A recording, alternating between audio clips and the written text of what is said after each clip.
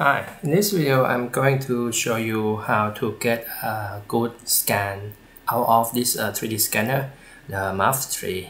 And the test subject today will be this Donald Duck. As you can see that it has two contrast color. One side is white and light blue color. On the other side is metallic color.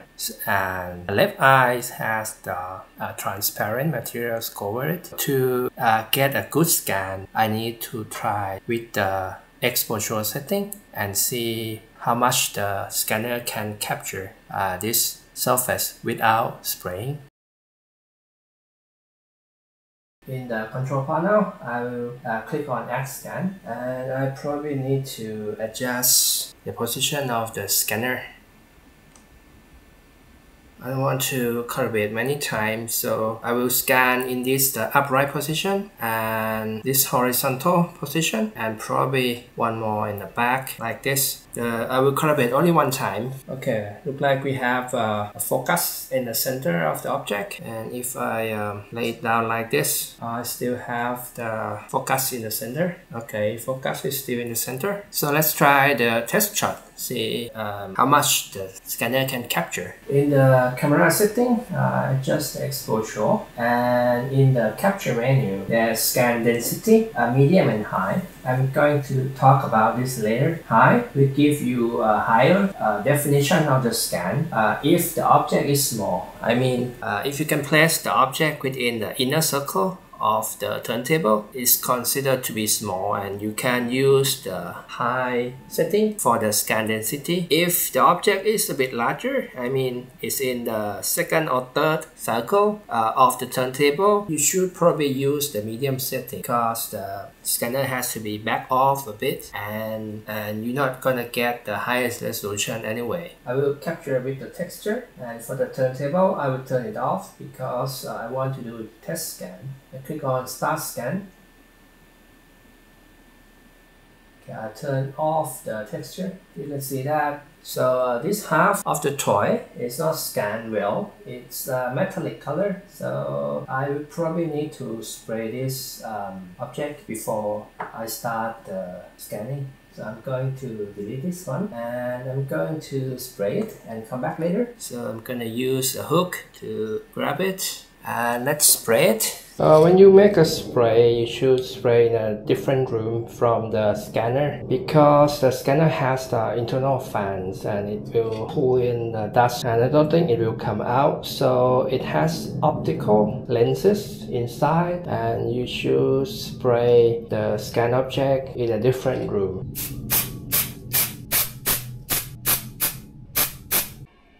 So we'll do a second test.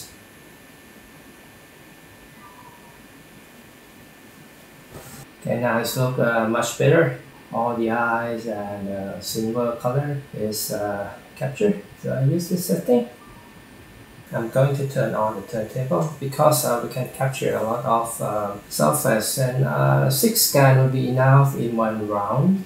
I will calibrate the table.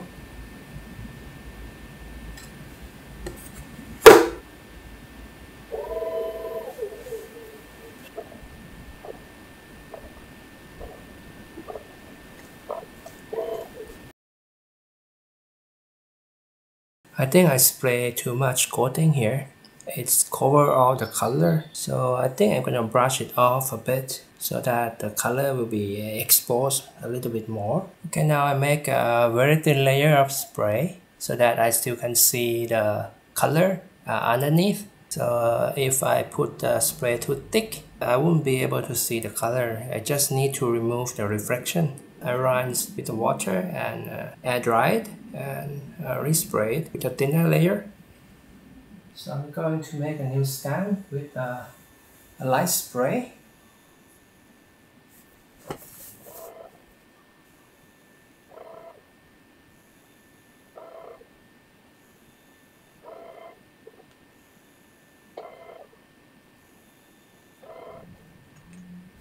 Okay, look our scan here. It's also come with a texture preview. I turn off the texture preview. It's like I need to scan the back here. You can notice that the scanner remove everything under the table. so anything under the feet of the duck is removed. Quite nice. Okay, I make a second scan.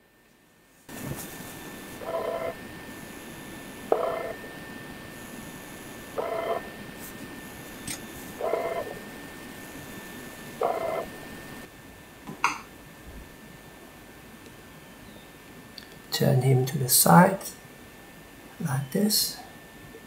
Move a bit to the center.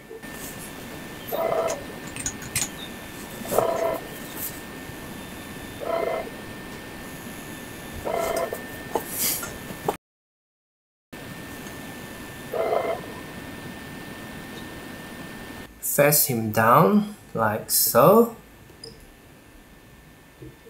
Okay.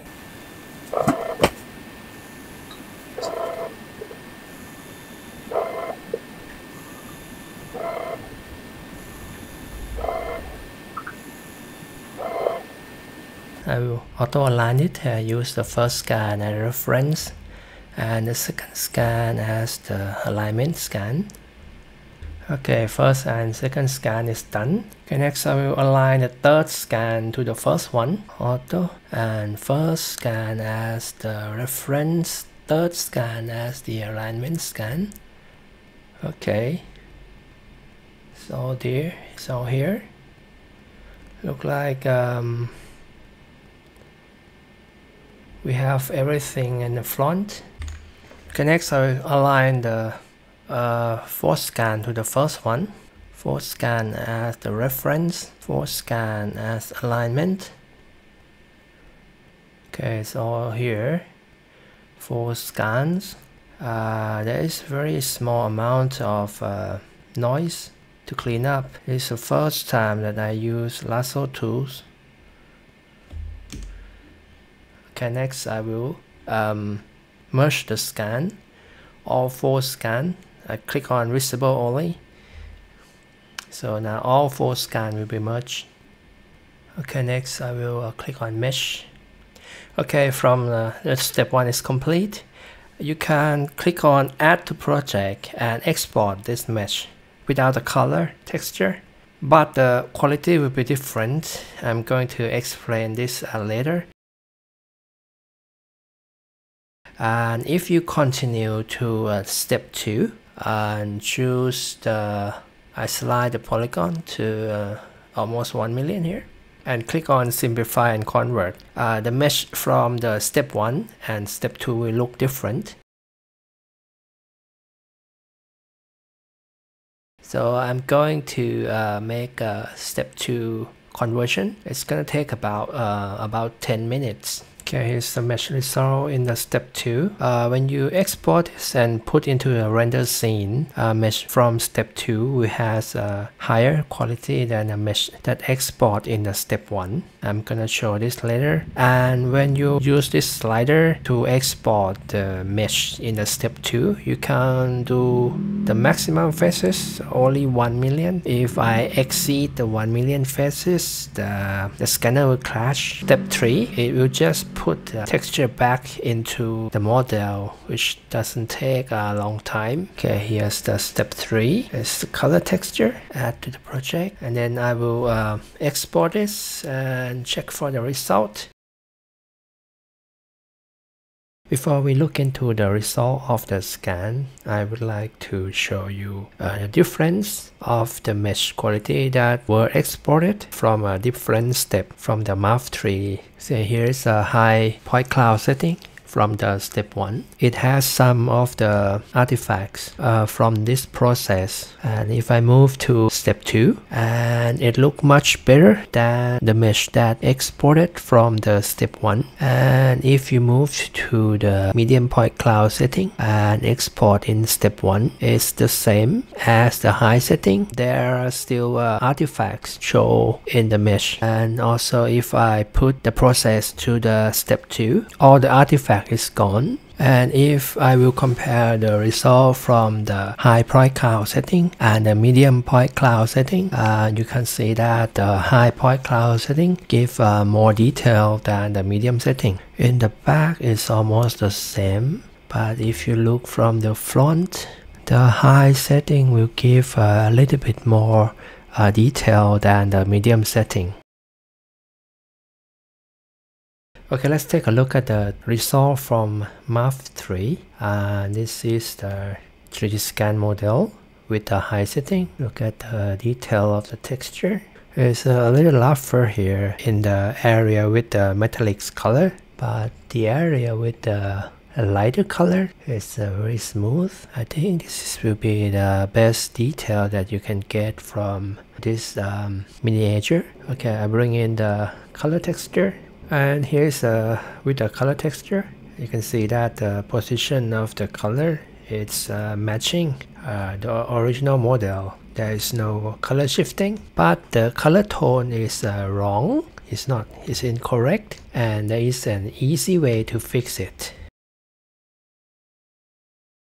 So if you are in the export folder, you will see this texture files, and I will open it with the Affinity Photo. It's just a photo editing software. So after I open it, I will click here, auto levels, and then I will click auto contrast, and then I will click auto colors, and then I will click auto white balance, and then I will save it.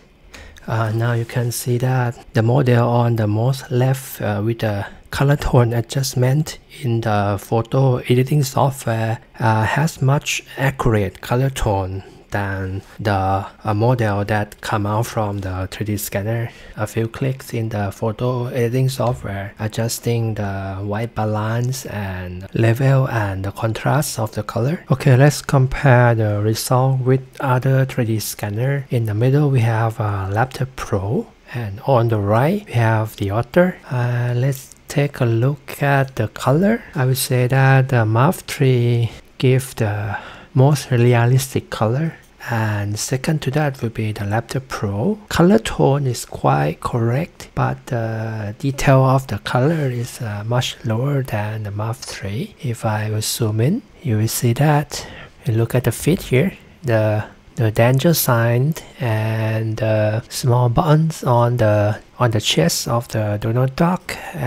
There's small color shifting. You can see that the red colors goes down here, and you can see there's some red color on the hat, which is supposed to be a blue color. But if you compare it with the MAV3, if I zoom in closer, you see that the danger sign here is much sharper and clear, and the color give more depth to the render scene, because the quality of the camera, the left eyes look more real, and there is no color shifting to be found in this model. And if I look at the Otter, has the worst color. The color tone is wrong, and it has color shifting everywhere. The eye, which is translucent, the Otter doesn't do very well. All three was scanned with the same model with a light spray. Take a closer look at the mesh quality. MAV3 and Laptor Pro is almost identical. I scanned Laptor Pro in 3 scans and merged together, and MAV3 is the fastest to get the result. Next to that will be the Otter. And MAV3 require at least involve of the user. And when you look at the mesh quality, high definition, I cannot tell which one is sharper than the other one. But the Laptor Pro has a smoother surface on the side where it has a metallic color, a little bit smoother. And the Otter has weakest detail, lowest definition. And look at the completeness of the model. You see here, if you look at the Laptor on the top of the hat, it has some defects, probably from merging of the scan, and also it has defects on the hands, which not found here. MAV3 and Laptor Pro has a similar price. Talking about the price, MAV3 has lowered their price. They give a special price this month in March 2025. Price was $2,399 US. Now is reduced to $1,499 US, and they will keep this price for about 1 month. Okay, thanks you guys for watching. I will see you in the next video.